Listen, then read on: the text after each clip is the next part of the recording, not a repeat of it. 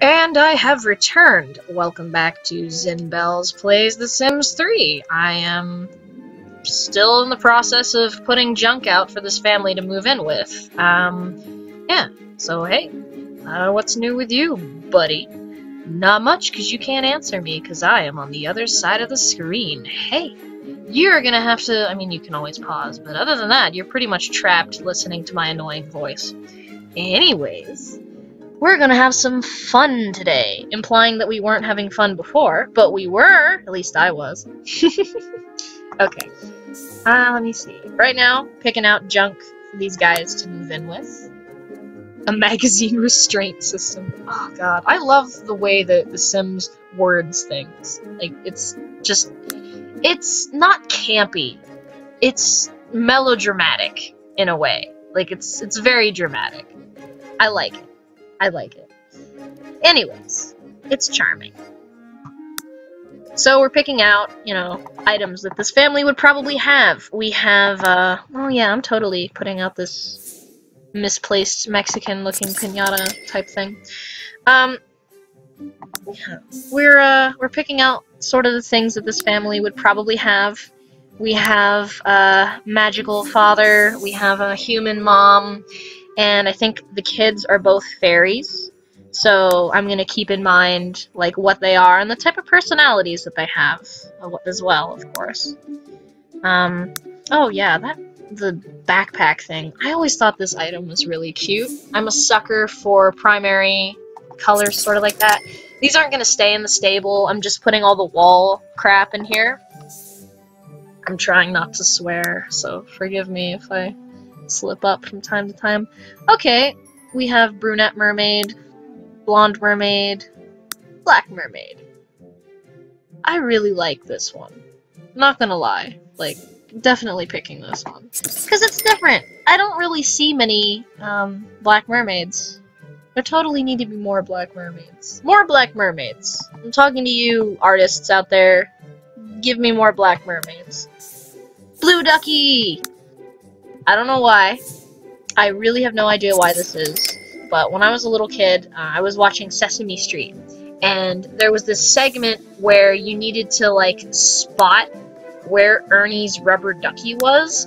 But there were all these other cool duckies flying past the screen. And it was kind of weird because, like, why would you show us all these cool ducks if we're supposed to look for the lame default one? Like, what's up with that? So, one of the ducks was blue, and I don't know why, but I was always really, really drawn to blue rubber ducks. I just think that's legit for some reason. I like anything that is a different color than what it's supposed to be. Like, oh, raspberries are, you know, cool and all that they're red, but did you know that there are yellow raspberries? And they basically look like baby pineapples. There are pink blueberries. I actually have a bush of them growing out in my garden right now. Nectar Tantalus. I have a feeling I'm gonna use that for something. Anyways, pardon me. Yeah, I like anything that is a different color than what it's supposed to be. Albino things, melanistic things. If you don't know what melanism is, it's where things are, like, all black instead of all white because they have too much pigment instead of too little. I think that's fascinating stuff. That is just my jam, honestly. That is the stuff I like. Rugs! Okay, this is an interior design thing.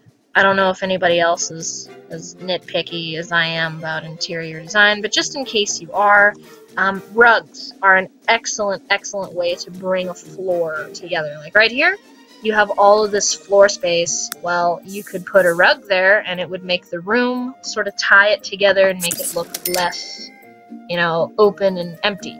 It just puts something there.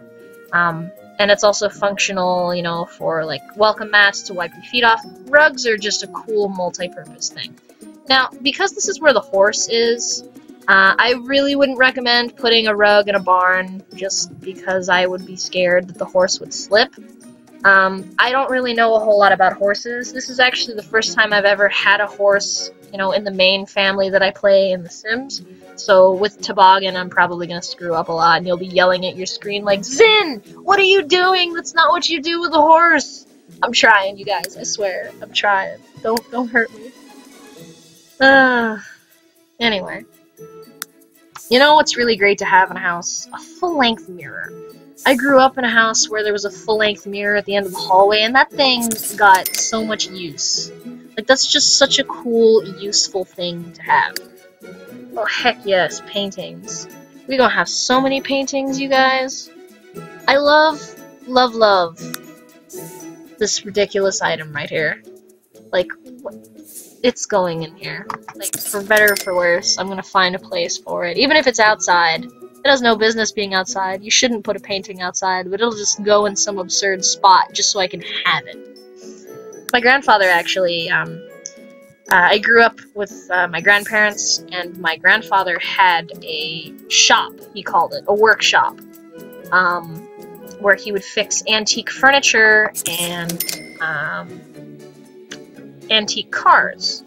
And in that shop, for some reason, he had this painting of a matador. And I don't know why. It's still there, by the way. It's just a weird painting that's just chilling in that shop. I mean, it's very weathered. You should never ever put an oil painting out where it can get weathered like that. But, you know, for all of the elements that painting has endured, it is only minimally warped. So, just in case anybody, you know, is thinking on putting, Binary Betty. What? Interesting. I'm sorry, I got really, confused about that. Oh, that reminds me. The Sims 4. Wow! How cool is it that, you can have multiple genders, like not just the standard two, but you can have like gender non-binary characters. Like that's really huge for me. Like as somebody who is non-binary, I think that's amazing. I am gender fluid. I don't know if you guys knew that, but I like to be, you know, both a dude and a chick, and sometimes neither, and sometimes something in between. That's just my jam, you know? I don't really like the idea of being forced into one role or another. I much prefer just naturally being myself. Sometimes it's fun to, you know, pretend to be one or the other, but I really, deep down, I don't really feel like I am one or the other. I just feel like I'm in between or neither, you know? I'm just me. I kinda dig that. You know, once I realized what non-binary genders were, I was like, wow, that's me. That's what I've been all this time, and now I finally know what it's called. So that was a pretty cool moment for me. I like these palms. We're gonna have at least 2 of those put somewhere. I love indoor plants. I'm such a nerd about plants.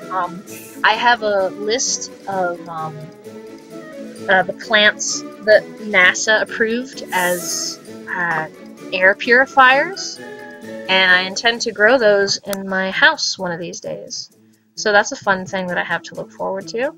I know this is just The Sims, and I know it's just, you know, not a real thing, but I still feel bad. I like calla lilies. They're really pretty and nostalgic for me, but I would still feel bad putting them out in this place because there's a dog and cat, and those plants are not dog and cat friendly, so I'm probably going to hold off on calla lilies. I grew up in an office, which sounds really weird. When I was a really tiny baby, my mother couldn't take care of me, so I was with my grandma a lot, and my grandmother worked in a call center, sort of like an operator's room type deal, and I would be in my little baby crate under her desk.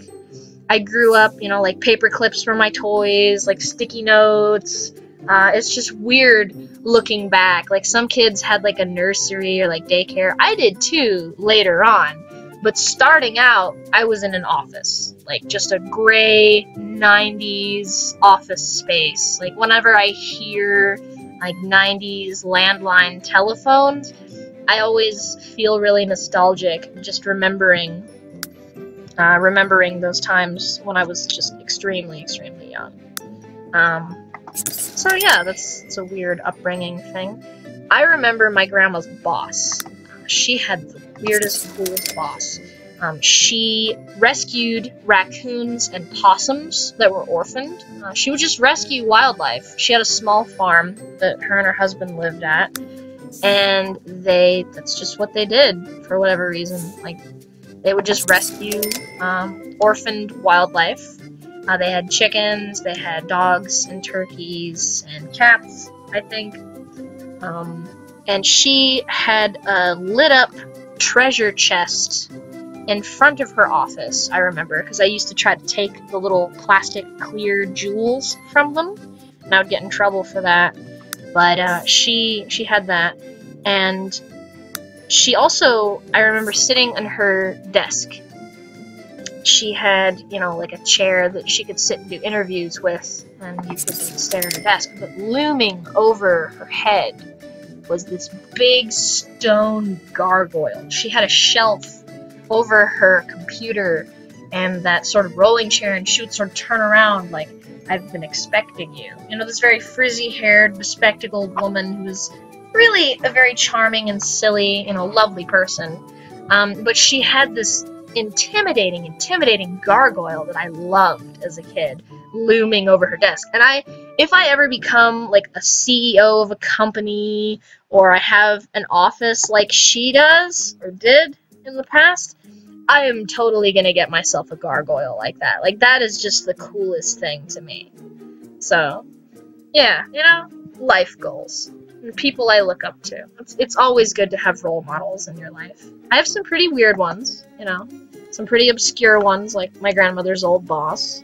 But I'll talk about, you know, mentors and different things in a later video. For right now, I think, you know, I'm gonna call it quits on this recording.